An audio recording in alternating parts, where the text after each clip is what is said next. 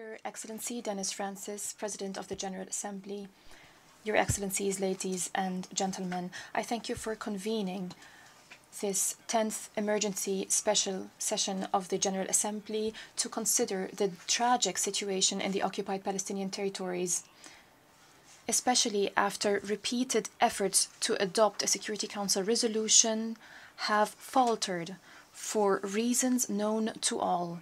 Mr. President, it is very easy to deliver a standard statement in which we warn of the grave repercussions of the current crisis, in which we condemn the unjust Israeli aggression on Gaza, in which we address the brutality of this aggression and its violation of international law and human values, in which we call once again for protecting the Palestinian people and ensuring the delivery of humanitarian aid.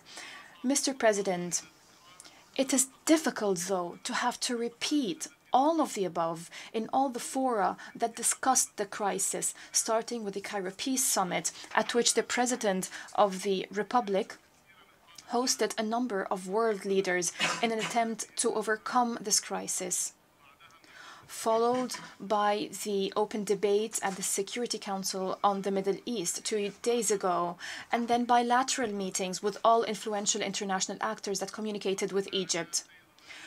We repeat these points, although we are convinced, Mr. President, that the truth is clear and wouldn't need any repetition or explanation of or elaboration if we all applied one standard rather than double standards. It is one standard known to us all, Mr. President. No to targeting civilians, no to terrorism, no to violating international humanitarian law, no to bombarding hospitals and medical centers, no to killing children, no to the siege, and no to cutting off all basic necessities of life.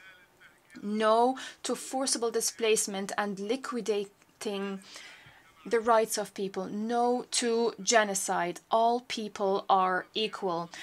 We made the difficult choice, Mr. President, of dedicating ourselves to getting a clear position out of the General Assembly regarding what is transpiring in the Palestinian territories, the crimes, the violations, so that we would not be, as the Arab proverb goes, a mute devil that does not speak out for the truth, at a time where so many are turning a blind eye to the truth.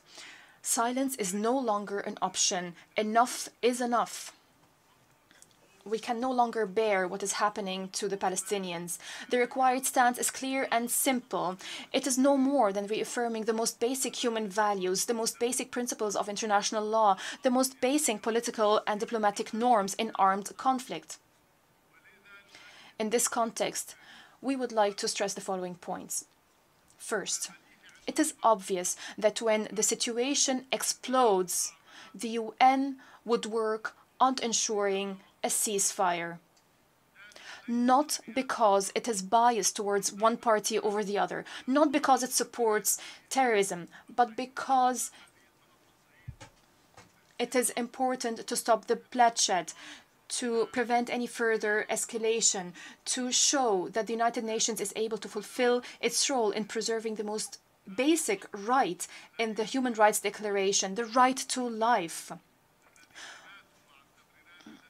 The right that was forgotten by those who pay lip service to human rights. We have heard justifications by those who want this war to continue that make them complicit in the violations unfolding before us. A ceasefire. Is this really so hard? Second, the policies of besieging, starvation, denial of basic necessities, food and medication, including water. Water, ladies and gentlemen, these policies have no place in the 21st century. They are reminiscent of practices of the Middle Ages. The General Assembly must send a clear, unequivocal message. These necessities must be delivered to Gaza without any conditions. Denial of humanitarian aid under these circumstances is a death sentence for the people of Gaza. Humanitarian aid delivered within a robust, orderly mechanism under the supervision of the United Nations. Is this really so hard? Third, any attempt to forcibly displace the Palestinian people within its territories or to neighboring countries for the third time in its history, citing protection as a reason or any other reason. Any such attempts must be confronted resolutely and rejected categorically. We must refer here to statements made by some politicians in this very hall at a similar emergency special session, lamenting rights that might be lost, while now we see them show understanding for or even acquiescence of forcibly displacing Palestinians to neighboring countries. Why not? They are used to ignoring this people, ignoring its cause for centuries, ignoring its rights and the rights of the people of the region until we reach the absolute bottom. No to the forcible displacement. Is this really so hard? Fourth, the Palestinian leadership has insisted time and again on providing protection, international protection, to its people that is languishing under the yoke of occupation, especially in light of repeated violations by armed settler militias. But these calls have fell on deaf ears. We cannot help but call once again before you all for providing this protection in the hope that this would awaken the conscience of those that are lamenting the loss of human rights of all people except for the Palestinian peoples. To those rights, they turn their backs. Mr. President, ladies and gentlemen, the proponents of killing women and children, proponents of the siege, the forcible displacement, and other proponents of the war, they claim that this war aims to counter terrorism and uprooting terrorism, but the reality is that failing to take effective and immediate measures to stop this war would inevitably fuel terrorism. It would push generations of young people towards extremist ideologies.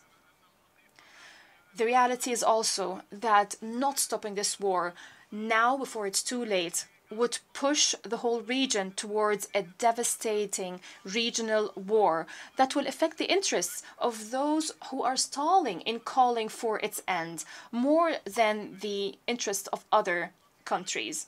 The reality is also that failure to come out of this crisis with a clear vision to revive the peace process, revive a serious peace process that addressed the roots of the current crisis and that would lead to the two-state solution, would be a grave mistake with long-term repercussions.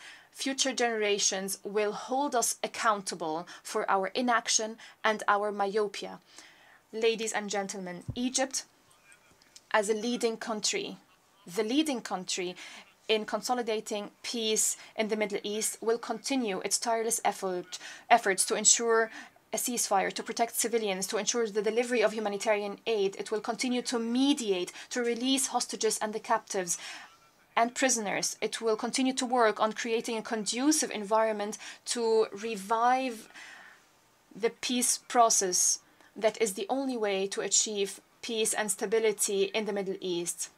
Considering all of the above, Mr. President, ladies and gentlemen, I call upon you to support the draft resolution under consideration today and to vote in favor for this resolution to achieve justice, to apply one standard, aiming only at stopping the killing, at maintaining peace and security, at protecting civilians. We hope that this position would be a nucleus to achieving peace in the Middle East.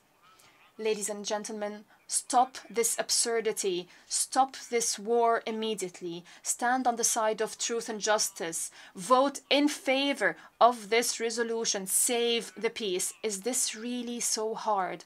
I thank you, Mr. President. This has been the Nod News Network. Transmission complete.